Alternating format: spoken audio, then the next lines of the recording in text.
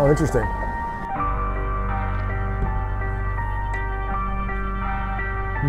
Okay.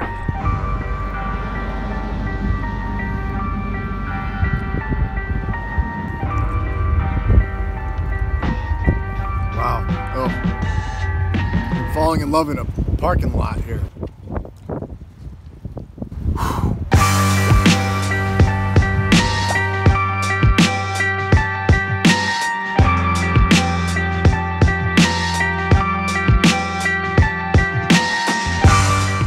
Vale Wood Farms in Loretto, Pennsylvania. It's a really cute shop inside. Let's have a look.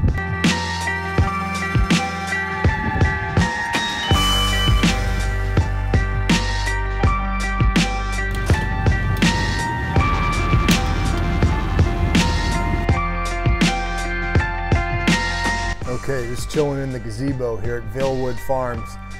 Literally chilling. It's a lot colder than it looks. And I just had some sweet potato ice cream in there, which was delicious, thanks to Lauren. Okay, I think I'm even gonna try some sweet potato ice cream. Just talk me into it. So here goes.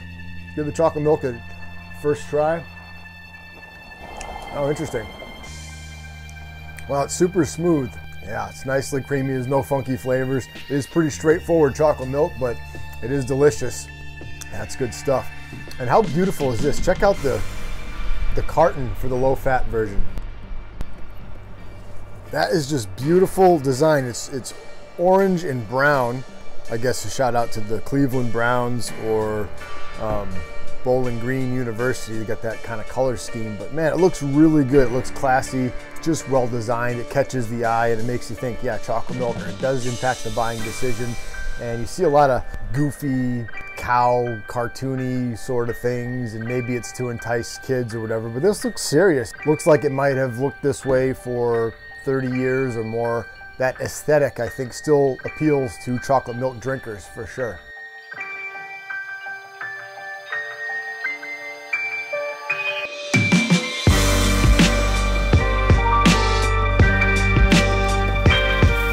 Ritchey's Dairy in Martinsburg, PA. It's a Sunday. They do open up at 1 o'clock, so I was here at the stroke of 1. Timing's working out pretty well today. It's reduced fat chocolate milk, so what is it, 1.5%. And they have it in a beautiful carton, just like we saw at Vale Wood Farms.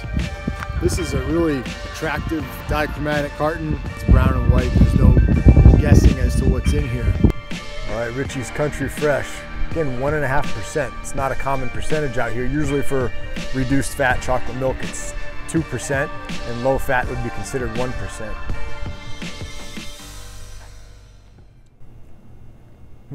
Okay. It's sweet and chocolatey, but the sweetness, I think, makes the chocolatey flavor a little bit more like a candy sort of a sweetness. And if you were to hand this to me, I would think that it was low fat. I would think that it was 1% and not 2%, so it seems to skew on that side from a feel perspective. I've had such high level chocolate milk the last few days that, you know, normally I would appreciate that a little bit more, but I mean, this is Pennsylvania, this is the real deal.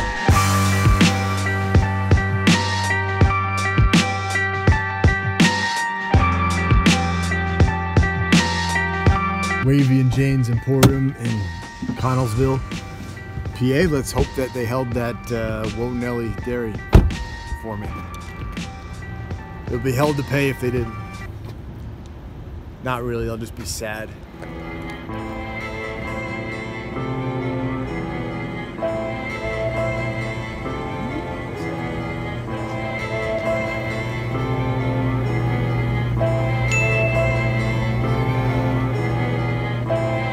Did me right.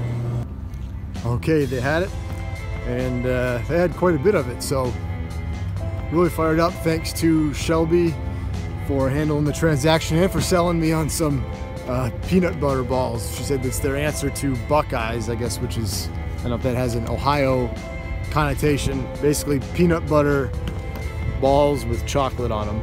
There you go. Buckeyes.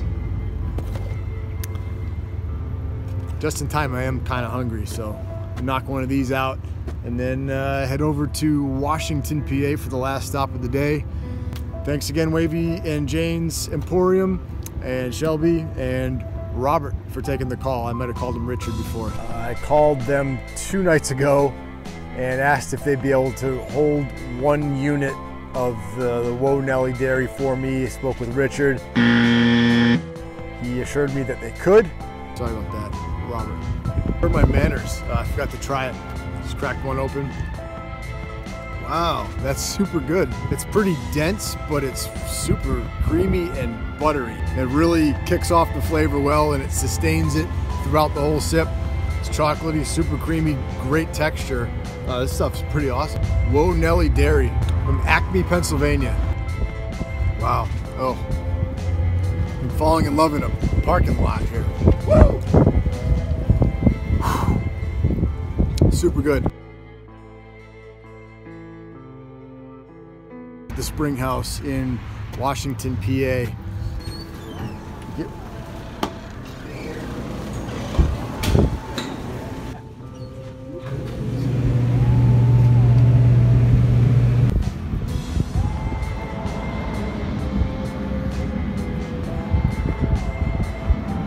Interesting, different. It's not, I don't want to say soapy, that doesn't sound right, but it feels a little slippery. The cocoa flavor is a little bit reluctant. Maybe it's like more of a vanilla malt. Not as nice as the Whoa Nellie that I just had. It's going to be tough to measure up to that one. That stuff is brilliant. All in all, not bad at all. But again, it's a pretty crowded pool of delicious chocolate milk in PA, so it's hard to stand out. Gotta head up to the hotel and get started early tomorrow morning.